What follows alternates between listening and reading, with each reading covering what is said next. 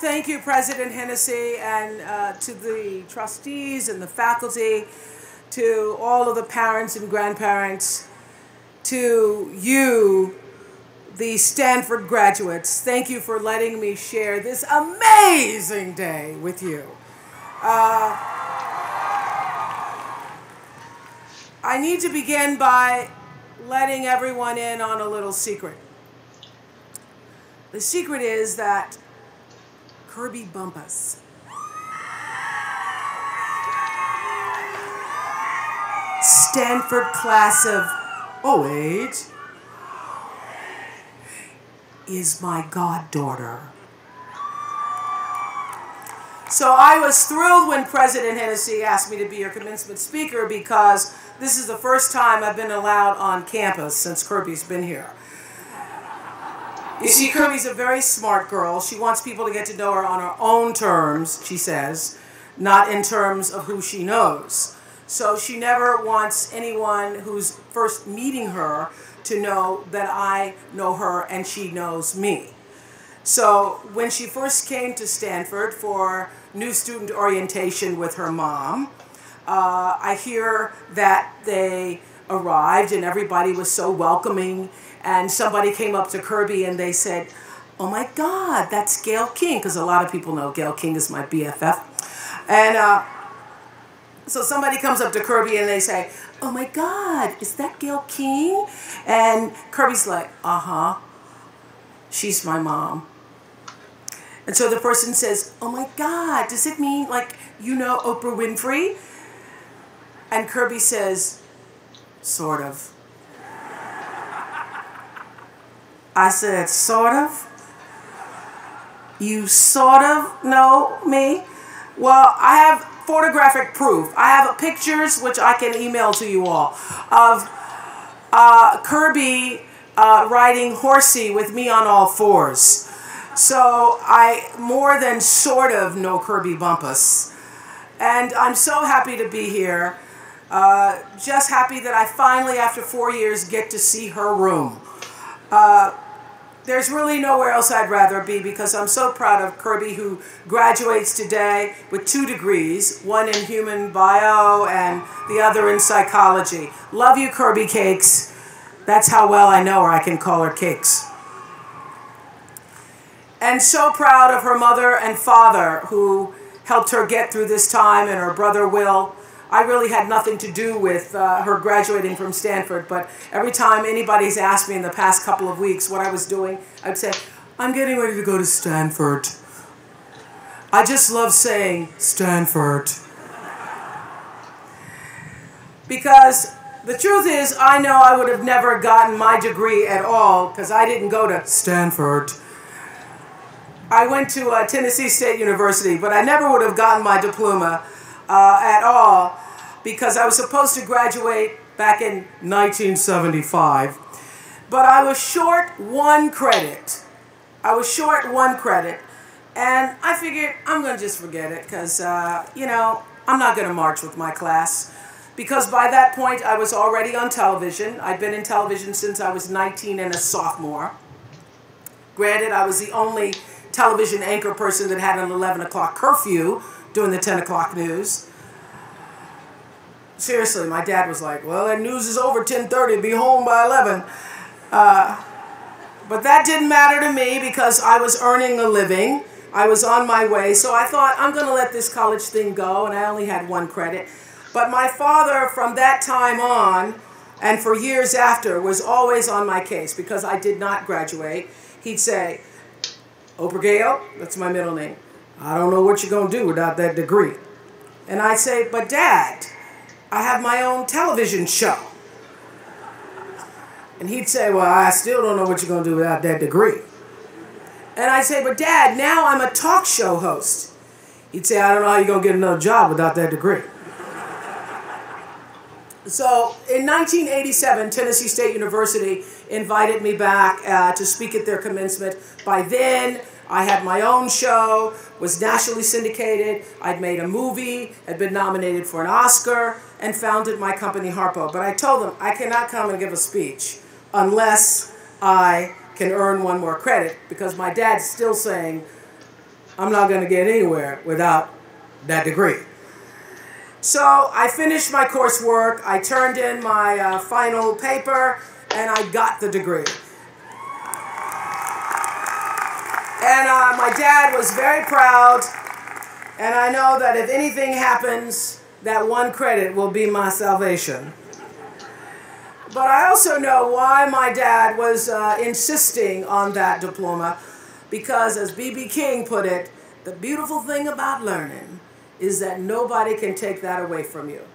And learning is really, in the broadest sense, what I really want to talk about today, because your education, of course, isn't ending here. In many ways, it's only just begun. The world has so many lessons to teach you. I consider the world, this earth, to be like a school, and our life, the classrooms. And sometimes here in this planet Earth school, the lessons often come dressed up as detours or roadblocks, and sometimes as full-blown crises.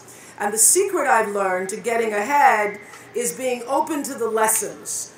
Lessons from the grandest universe of all, that is the universe itself. It's being able to walk through life eager and open to self-improvement and that which is going to best help you evolve. Because that's really why we're here, to evolve as human beings. So, to grow into being more of ourselves, always moving to the next level of understanding, the next level of compassion and growth. I think one of the greatest compliments I've ever received, I interviewed with a reporter when I was first starting out in Chicago, and then many years later I saw the same reporter and she said to me, you know what? You really haven't changed. You've just become more of yourself.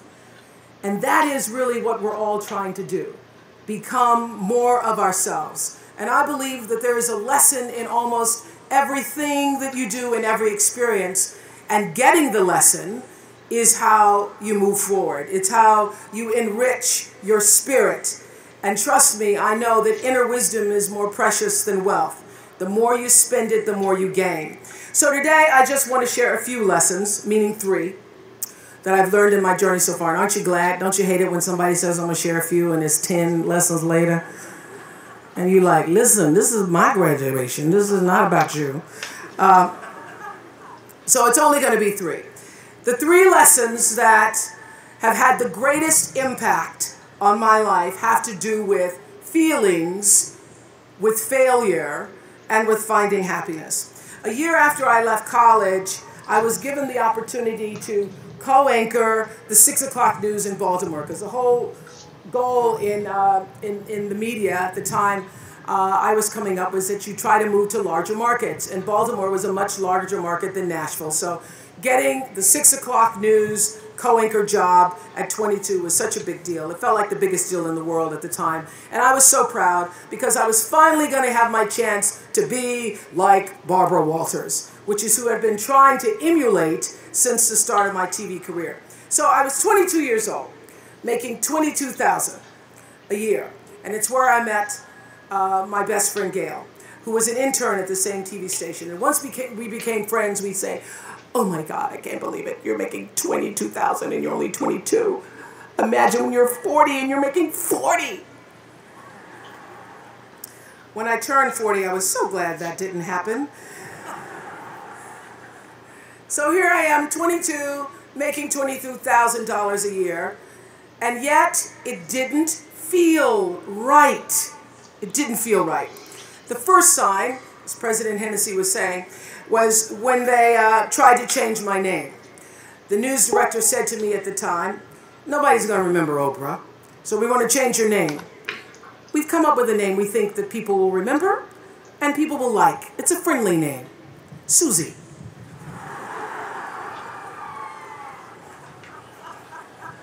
Hi, Susie.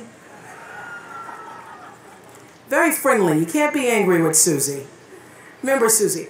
But my name wasn't Susie. And you know, I'd grown up not really loving my name, because when you're looking for your little name on the lunch boxes and the license plate tags, you're never going to find Oprah. So I grew up not loving the name, but once I was asked to change it, I thought, well, it is my name.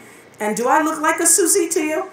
So I thought, no, it doesn't feel right. I'm not going to change my name, and if people remember it or not, that's okay. And then they said they didn't like the way I looked. This was in 1976, where your boss could call you in and say, I don't like the way you look. Now that would be called lawsuit, but back then they could just say, I don't like the way you look, which, in case some of you in the back, if you can't tell, is nothing like Barbara Walters. So they sent me to a salon where they gave me a perm, and after a few days all my hair fell out and I had to shave my head, and then they really didn't like the way I looked. Because now I am black and bald and sitting on TV. Not a pretty picture. But even worse than being bald, I really hated being sent to report on other people's tragedies as a part of my daily duty. Knowing that I was just expected to observe when everything in my instinct told me that I should be doing something, I should be lending a hand. So, as President Hennessy said, I'd cover a fire, and then I'd go back and I'd try to give the victims blankets. And I wouldn't be able to sleep at night because of all the things I was covering during the day. And meanwhile, I was trying to sit gracefully like Barbara and make myself talk like Barbara. And I thought, well, I could make a pretty goofy Barbara. And if I could figure out how to be myself, I could be a pretty good Oprah. I was trying to sound elegant like Barbara. And sometimes I didn't read my copy because something inside me said, this should be spontaneous, you know, it should be spontaneous. So I wanted to get the news as I was giving it to the people. So sometimes I wouldn't read my copy and it'd be like 6 people in a pile-up on I-40. Oh my goodness.